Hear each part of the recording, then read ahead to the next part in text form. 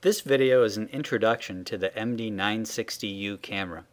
I stumbled upon this camera as a last resort when our Cavo multimedia system components started to fail with no replacement parts. I wanted something inexpensive I could put in place as a temporary solution until I found something better. At this price point and given their very good quality, they haven't been replaced.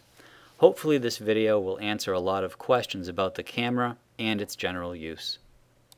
The camera has 6 LED lights and is advertised to have a Sony 1/4 inch 2 megapixel Sony camera. It has an on-off button and mirroring capability. There is also a capture button on the camera that will freeze frame the image and in some cases save the image depending on the software that you use. Different imaging programs have different configurations in how images are actually captured. The cable is very soft, about 6 feet. It's a USB cable. The camera comes with a driver and its own software that is Windows compatible.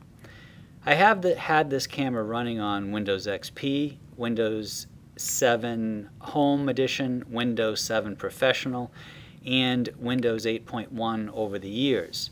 I have even had it running on Windows 8.1 RT on a Windows Surface Pro 2, which I bring to seminars to answer questions about the camera.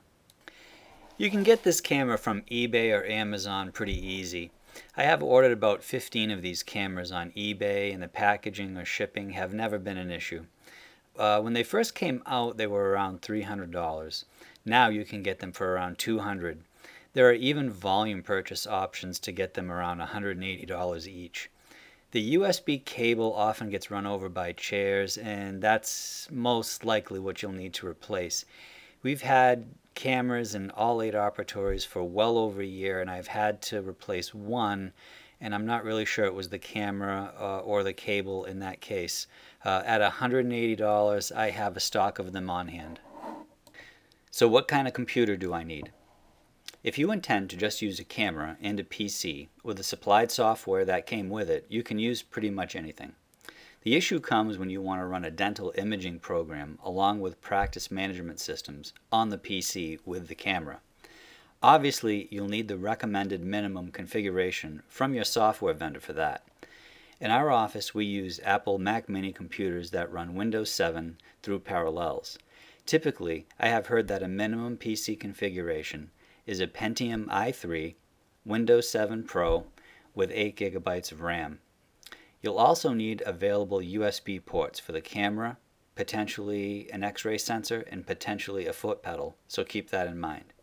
I use a powered USB hub off the Mac Minis to accomplish this, as some of the workstations still have a USB keyboard and a mouse. Here's how I have them mounted in the hygiene rooms and in the operatories. In future videos, I will cover the driver and software installation, the use of the camera with supplied software and Windows features, and then the use of the camera with 2 other imaging systems, Dentrix Image 4.5 and Dexis 10. Thanks for watching the intro video.